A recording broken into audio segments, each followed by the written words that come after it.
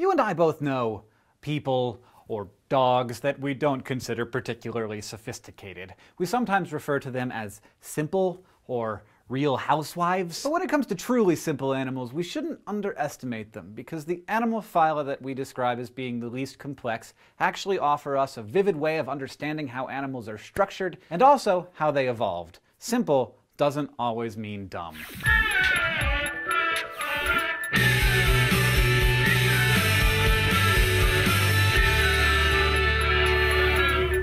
Unlike those dullards that we've all met in our lives, animals aren't considered simple because they apparently take things for granted, or they think that reality TV is reality. Their simplicity has to do with their tissue complexity. As you know, almost all animal cells are organized into tissues that perform specialized functions. The more different kinds of specialized cells an animal has, the more complex it is. And this complexity is determined in the embryonic phase. As embryos, most animals either form 2 layers of early tissue, called germ layers, or they form 3. By exploring the very simplest phyla, from animals with no layers at all, aka sponges, to the most basic of 3-layer animals like mollusks, you can see how a not totally amazing sounding change in tissue results in truly fundamental and amazing changes. So the places in the animal family tree where these transitions take place, from no layers to 2 layers, and from 2 layers to 3, are some of the most important benchmarks in animal evolution. Let's start with the very simplest of animals. In the phylum Porifera,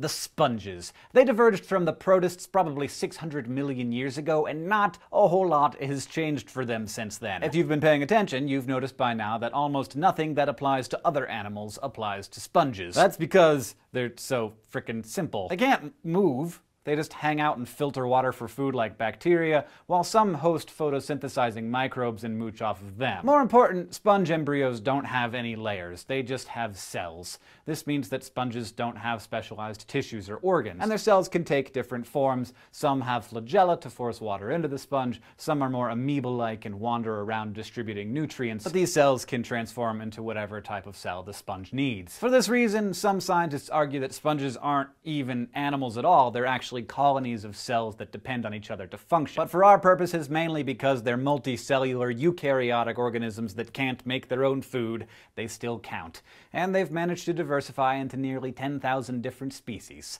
So good for them. Things get more interesting with cnidaria, which include jellies, sea anemones, corals, and hydras. They got a couple of sweet evolutionary breaks that made them animals that you do not want to mess with. First and most important break is that they develop 2 germ layers. You'll remember these layers are called the endoderm, or the inside derm, and the ectoderm, the outside derm, and they form a tube that allows an animal to ingest, digest, and get rid of stuff. This makes cnidaria among the oldest living descendants of the world's first diploblast, which is the common ancestor of all true animals. But still, jellies and anemones and other cnidarians have only one hole that serves as both mouth and anus, and they don't have any organs, so still pretty simple. Their second evolutionary break is in their ectoderm, which contains stinging cells called cnidocysts. Think Portuguese man-o'-war. I once stepped on a dead one. It was dead, long dead, and I wanted someone to cut my foot off, it hurt so much. So now we've got 2-layer animals swimming around, able to move and eat and poop and defend themselves. The animal kingdom is just one evolutionary breakthrough away from a huge, explosion. And we can see evidence of this breakthrough in Platyhelminthes, the phylum of soft, unsegmented worms that includes flatworms, planaria, tapeworms, and flukes. Not super handsome, but these guys are a big deal because they're the oldest existing phylum that is triploblastic, or has 3 germ layers. So in addition to an endoderm and an ectoderm, the embryos form a mesoderm. I know it's starting to sound like just another piece of toast and turkey on a club sandwich, but this development changes everything. Platyhelminthes themselves are pretty simple, but a couple of phyla up the ranks, this new layer allows animals to form true organ systems, the ectoderm forming the brain and nervous system and skin, the mesoderm forming muscles and bones and cartilage, the heart and blood and other very useful stuff, and the endoderm forming the digestive and respiratory systems. And this kind of complexity is only possible because one of the mesoderm's key features, the coelom. a fluid-filled cavity that stores and protects the major organs. It allows the internal organs to move independent of the body wall, and the fluid can provide some shock resistance. Coeloms are where all the action happens when it comes to organ systems, but not all triploblasts have them. From here on, we can assess the complexity of an animal by whether it has a coelom or not, and if so, how complete it is. For instance, because they're the simplest of the triploblasts, platyhelminthes have their mouths and buttholes on opposite ends of their bodies, which is awesome for them. But they're acoelomates. They don't have a coelom, which tells us that they're still on the shallow end of the pool, complexity-wise. To give you an idea of how simple, you can cut a platyhelminthes in half, and both of the pieces will happily continue on with their wormy business. That, my friends, is simplicity. Now, you probably haven't forgotten that I mentioned an explosion a minute ago. Well, I'm not going to taunt you with talk of explosions without giving you one.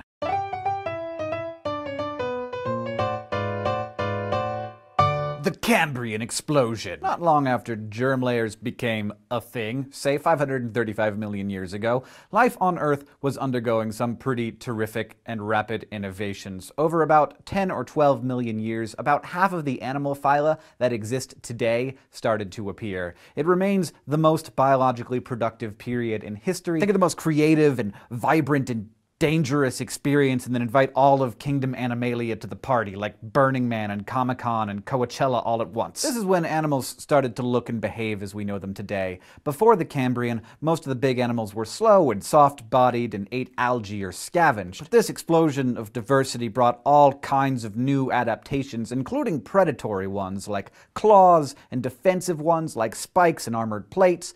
Shells and mineral skeletons made their first appearances. In fact, the adaptations were so many and so abrupt that in the 1800s, the abundance of fossils from this period was used to argue against evolution. Scientists offer a lot of different theories about what caused this explosion. It was probably a combination of a few of these things. For one, oxygen levels became very high in Cambrian seas, which allowed for larger bodies and higher metabolism. It's also thought that ocean chemistry changed, with more minerals becoming available for the production of shells and skeletons, and of course, with more diversity comes more competition and predation, which drove selective pressures on animals to become either better at hunting or better at defending themselves. It's pretty near at the top of my list of places I want to go once I put the finishing touches on my time machine, but for now, we still have many modern animal phyla to remind us of this time of crazy awesomeness. So flukes are cool and all, but things start to get more complex with another phylum of mostly nasty parasites, Nematoda, unsegmented roundworms. These guys are pseudocoelomates, meaning that they have an incomplete body cavity. Unlike a true coelomate, whose body cavity is contained within the mesoderm, pseudocoelomates sort of improvise one between the mesoderm and the endoderm. The vast majority of nematodes live in soil, where they eat bacteria or fungus or parasitize plant roots, but humans host at least 50 nematode species, including hookworms, which burrow into our intestines and treat us like some kind of food court. But most nematodes are very, very small. A single teaspoon of forest soil can have several hundred in it. Rotifera, meanwhile, are tiny filter-feeding animals that live mostly in fresh or salt water, though some of them can live in damp soil. They're also pseudocoelomates like nematodes, and although they are way smaller than most flatworms, a big honkin' rotifer is like 2 millimeters long, they're anatomically more complex, as they have a stomach, jaws, and a tiny little anus. My favorite fun fact about Rotifera is that many of its species are known to exist entirely of females, and they reproduce through unfertilized eggs. Fossils of rotifers have been found as old as 35 million years, and in many cases, there's not a dude to be found. You go, girls. Okay, so now for some of the big dogs, the phylum Mollusca. Mollusks might be kind of simple, but they're amazing, and some of them are incredibly smart. They take 4 different basic forms: the chitons, the snails, bivalves, and octopi and squid. Now I realize it can be hard to see how an oyster and an octopus might be related, but mollusks have some important similarities. One, they all have a visceral mass, which is a true coelom, a body cavity completely within the mesoderm that contains most of the internal organs. 2, they also have a big muscular foot, which takes different forms in each class of mollusk. 3, they have a mantle, which in some mollusks makes a shell, and in others just covers the visceral mass. And 4, finally, all mollusks, except bivalves, have a radula, or a rasping organ on their mouth that allows them to scrape up food. So chitons are these headless marine animals covered with a plated shell on one side, and they use their foot to move around on rocks, scraping off algae with their radula. You know about bivalves. They have shells that are divided into two hinged halves like clams and scallops. They're filter feeders, so they trap particles of food in the mucus that covers their gills. Snails and slugs are the gastropods. One thing that sets them apart is a process called torsion, in which the visceral mass twists to the side during embryonic development, so that by the end of it, its anus is basically right above its head. Most gastropods also have a single spiraled shell, and most use their radula to graze on algae and plants. And last, but certainly not least, we have the cephalopods, which are the kings of the mollusks as far as I'm concerned. Cephalopods include octopi and squid, and they are obviously a lot different from other mollusks. For starters, they have tentacles that they use to grab their prey, which they then bite with their beaks and immobilize with poisonous saliva. And the foot of a cephalopod has been modified into a really powerful muscle that shoots out water to help it move and steer through the water. But probably the coolest thing about cephalopods is how smart they are. While a typical mollusk might have 20,000 neurons, an octopus has 500 million. If you just do a YouTube search for octopus, you'll find all kinds of videos of them opening jars and stealing people's video cameras. They're like freaking ocean ninjas. Cephalopods got skills. So remember, simple doesn't equal dumb. There is a lot to learn from our less developed cousins. Next time we'll talk about even more complex animals and what we have to learn from them.